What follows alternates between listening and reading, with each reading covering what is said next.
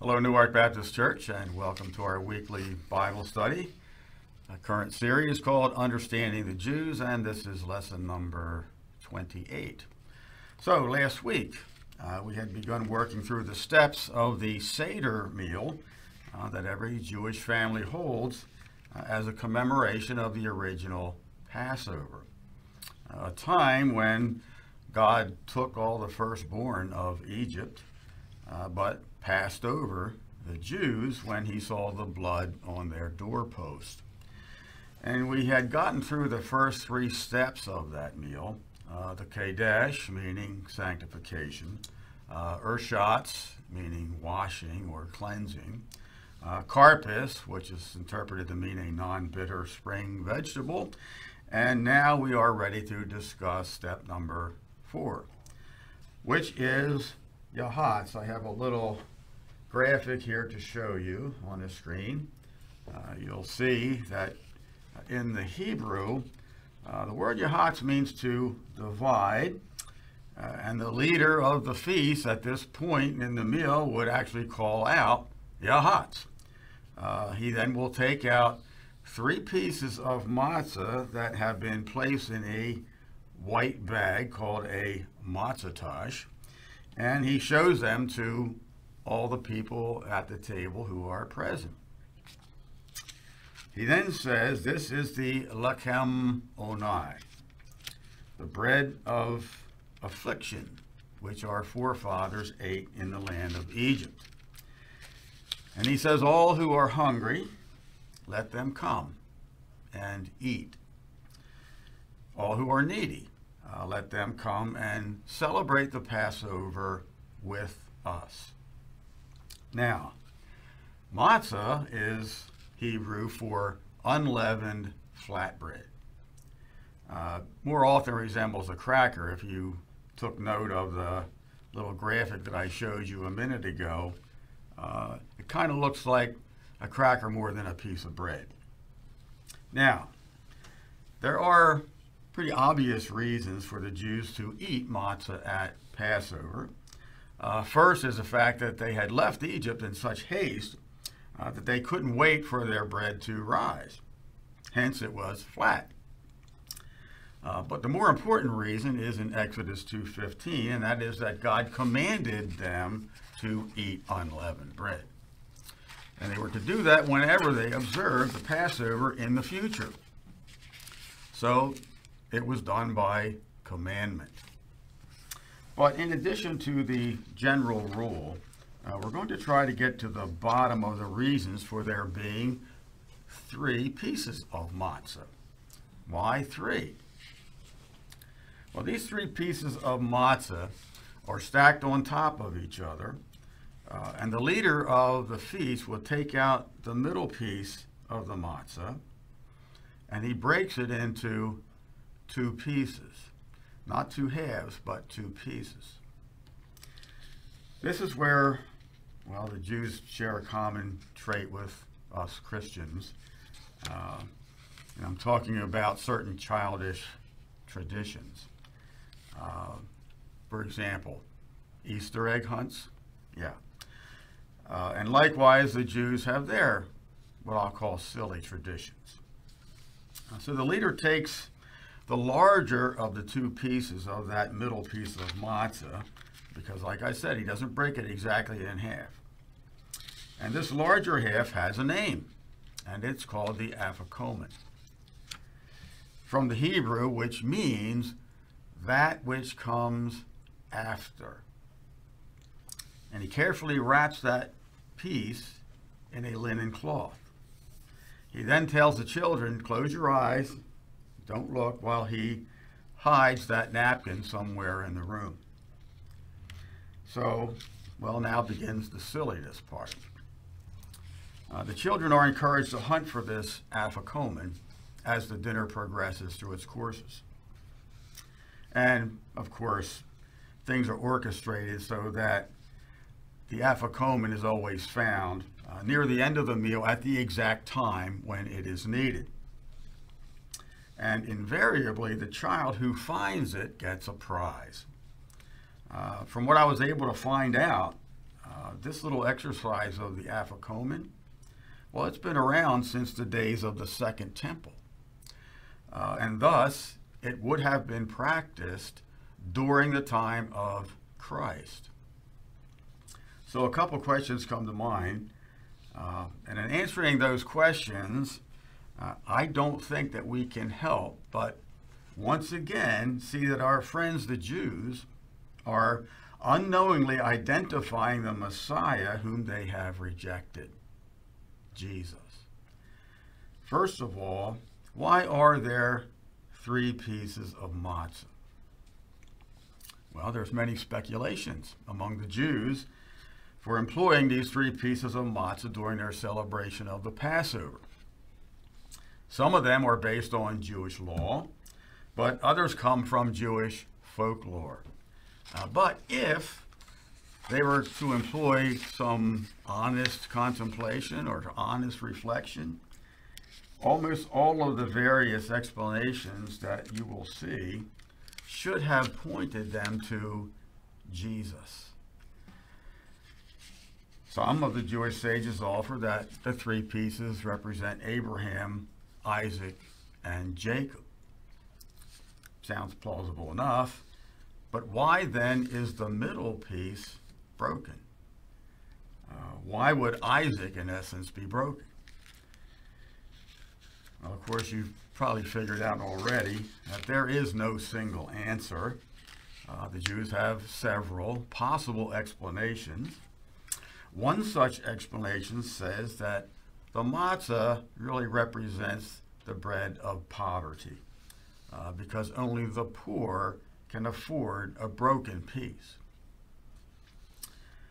Another take goes on to the covenant that God made with Abram or Abraham.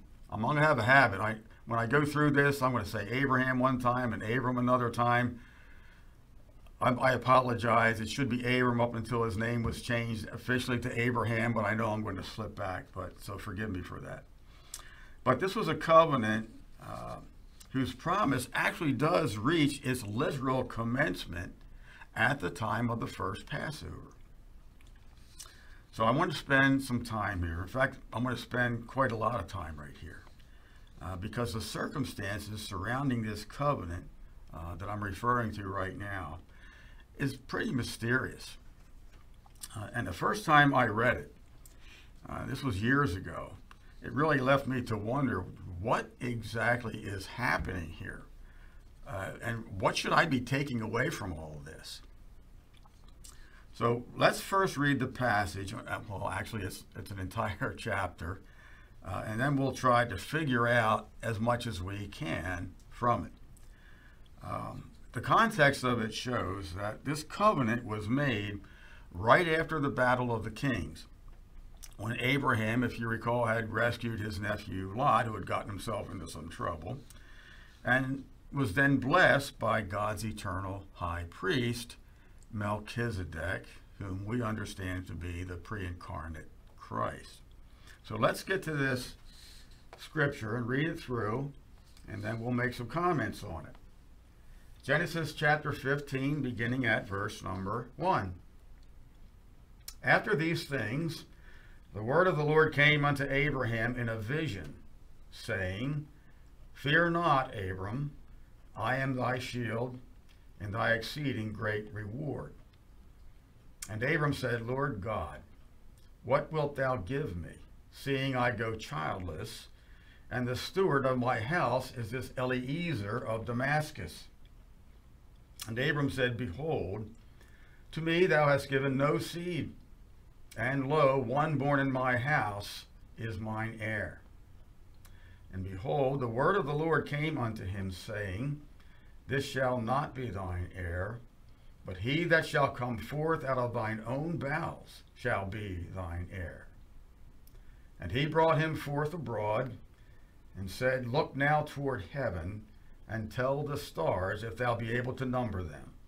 And he said unto him, So shall thy seed be.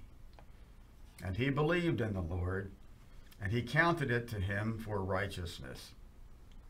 And he said unto him, I am the Lord that brought thee out of Ur of the Chaldees, to give thee this land to inherit it. And he said, Lord God, whereby shall I know that I shall inherit it? And he said unto him, take me an heifer, and here's where we get into the mysterious part, so try to pay attention. Take me an heifer of 3 years old, and a she-goat of 3 years old, and a ram of 3 years old, and a turtle dove, and a young pigeon. And he took unto him all these, and divided them in the midst, and laid each piece one against another. But the birds divided he not. And when the fowls came down upon the carcasses, Abram drove them away. And when the sun was going down, a deep sleep fell upon Abram. And lo, an horror of great darkness fell upon him. And he said unto Abram, know of a surety that thy seed shall be a stranger in a land that is not theirs, and shall serve them, and they shall afflict them 400 years. And also that nation whom they shall serve will I judge, and afterward they shall come out with great substance. And thou shalt go to thy fathers in peace. Thou shalt be buried in a good old age. But in the 4th generation they shall come hither again, for the iniquity of the Amorites is not yet full. And it came to pass that when the sun went down and it was dark, behold, a smoking furnace and a burning lamp that passed between those pieces. In the same day the Lord made a covenant with Abram, saying, unto thy seed have I given this land, from the river of Egypt unto the great river, the river Euphrates, the Kenites, and the Kenizzites, and the Cadmonites, and the Hittites, and the Perizzites, and the Rephaims, and the Amorites, and the Canaanites, and the Girgashites, and the Jebusites.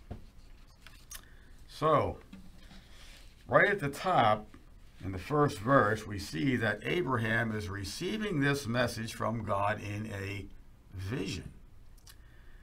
He's picturing a scene of which we are not really told. And in this vision, God is communicating with him. And it's clear that prior to this vision, Abraham's thoughts had been distressing and troubling to him.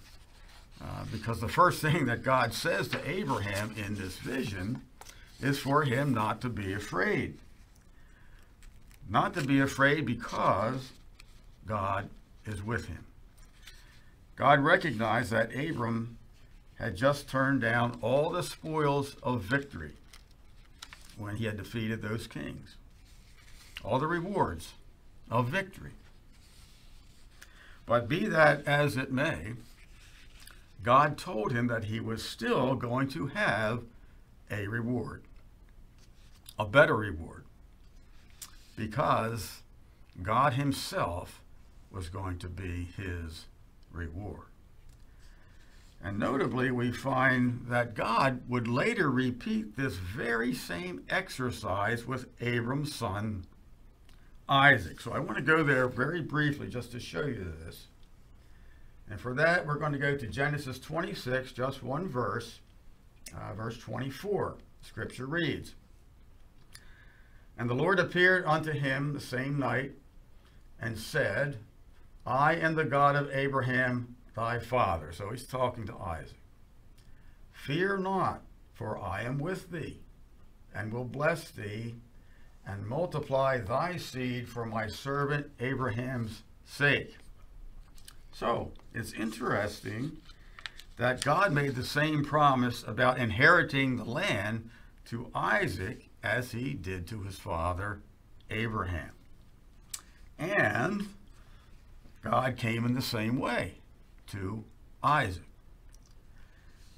He really came to prop up Isaac's confidence in the promise.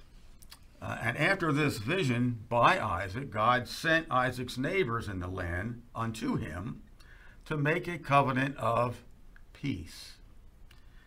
And that peace gave Isaac a sense of security.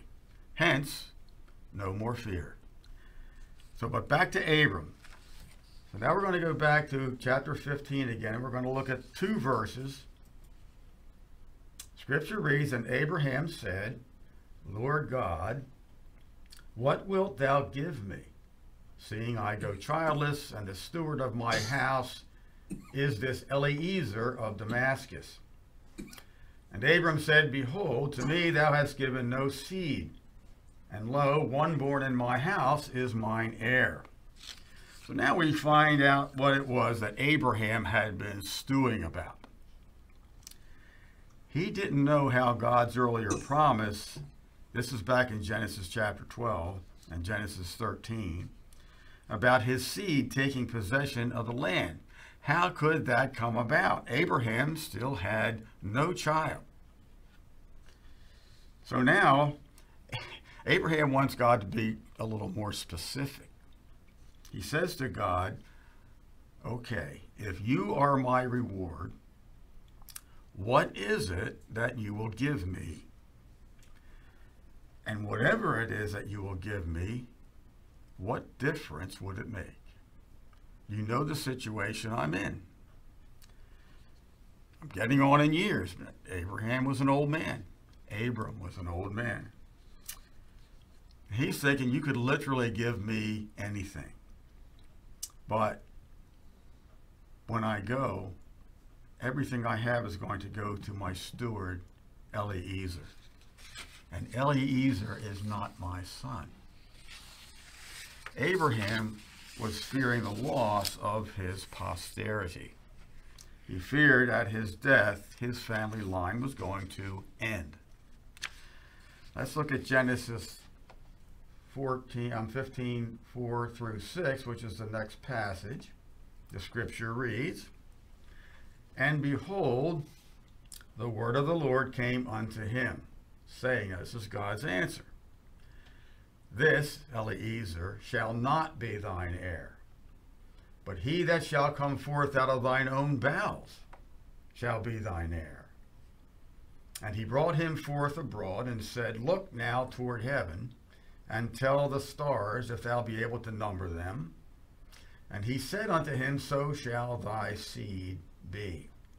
And he, Abram, believed in the Lord, and he counted it to him for righteousness," that being his belief. So, at an earlier time, God had shown Abram the land that would become the possession of Abram's seed.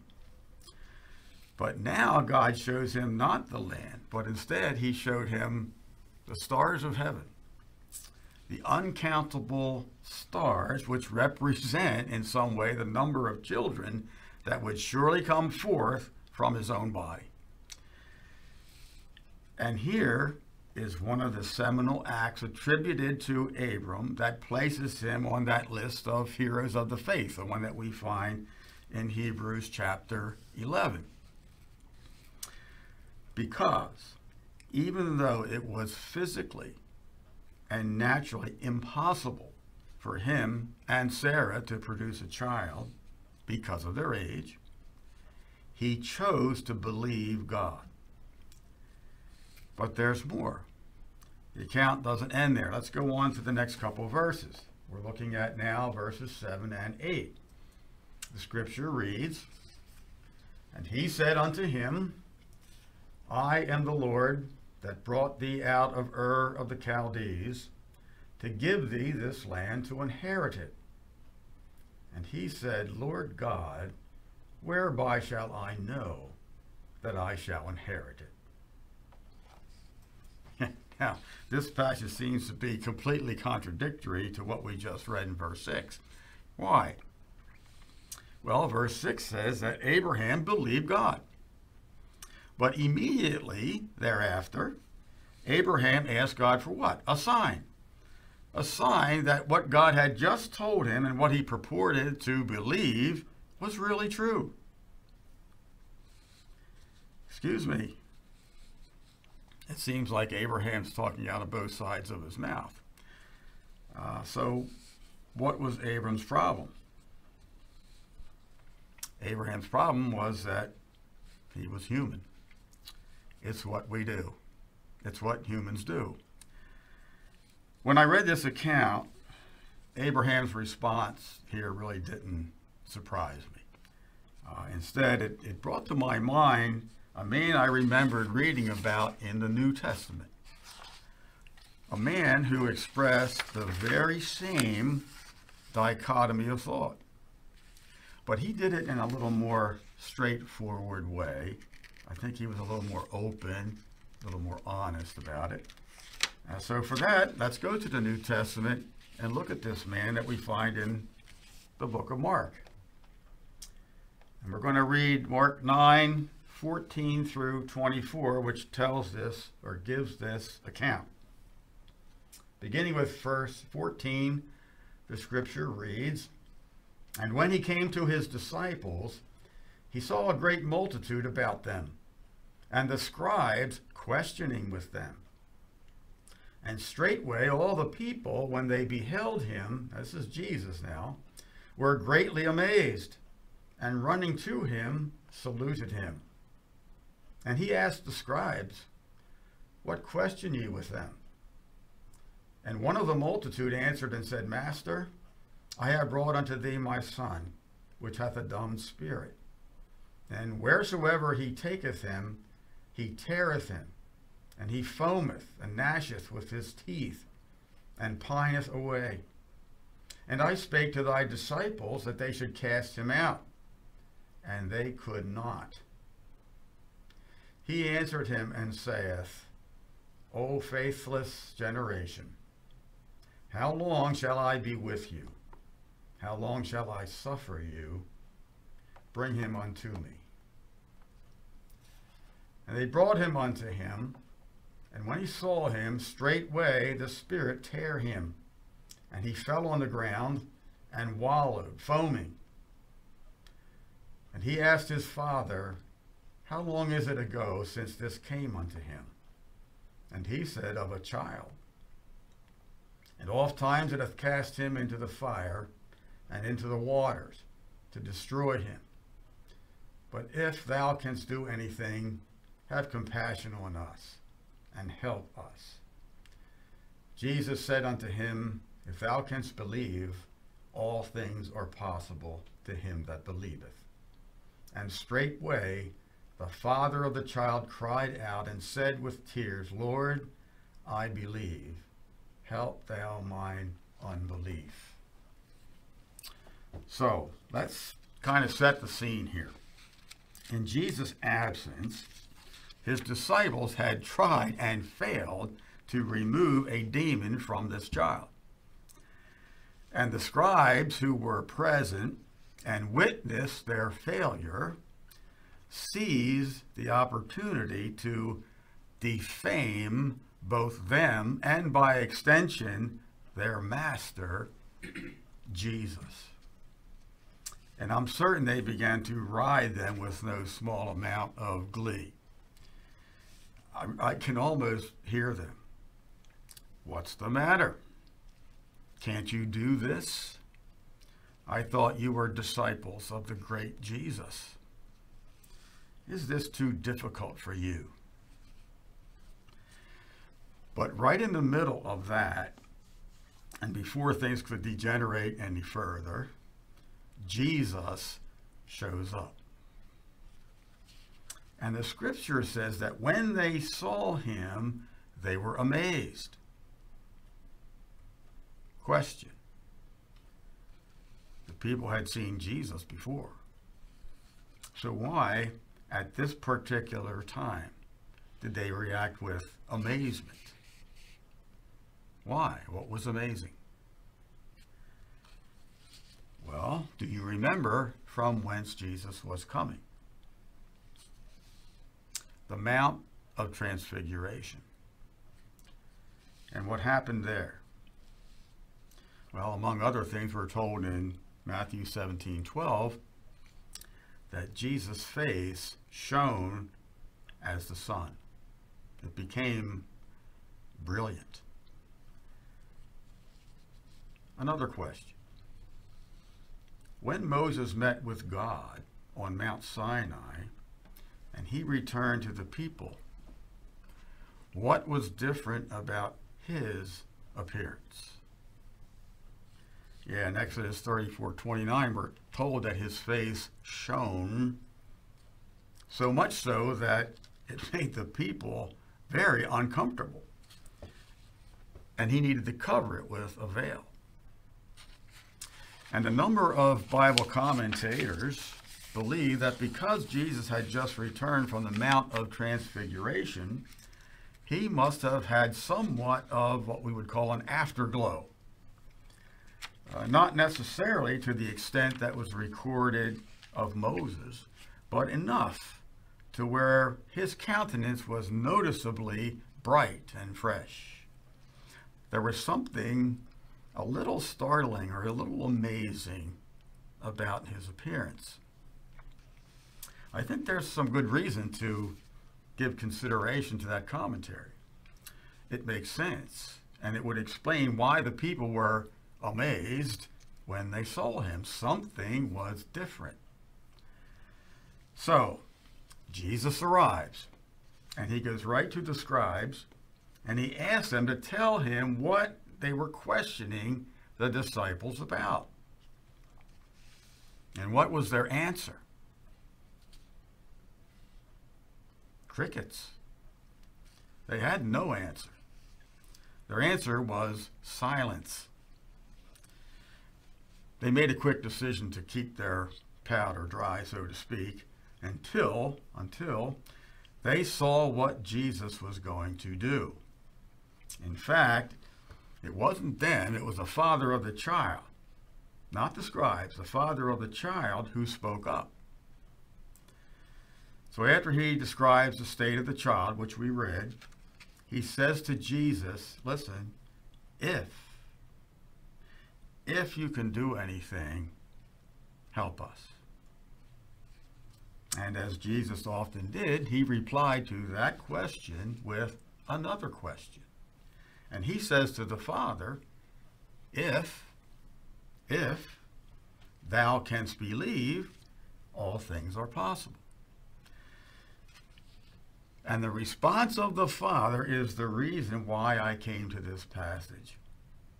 He says, Lord, I believe. Help thou mine unbelief. The Father believed that Jesus had the power to heal his child. Because if he didn't, he wouldn't have brought his child to him.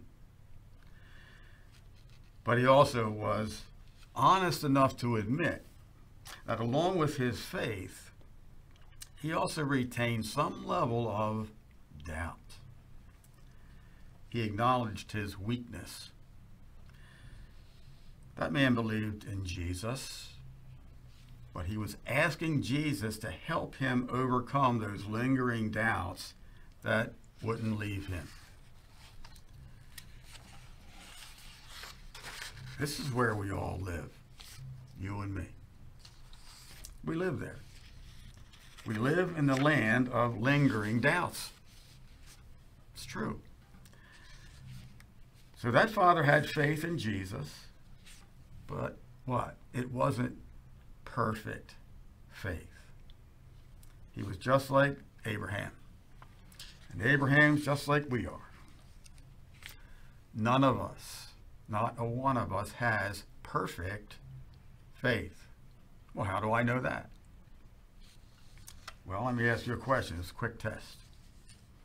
Can any of you out there, and I'll include myself, can say to a mountain, be thou removed, and it will be removed? I'm going to say no. If I had perfect faith, if you had perfect faith, it would be. So Lord willing, next week, we're going to talk about perfect faith versus imperfect faith. So until then, please remember to pray for all of those on our prayer list. And until next time, shalom.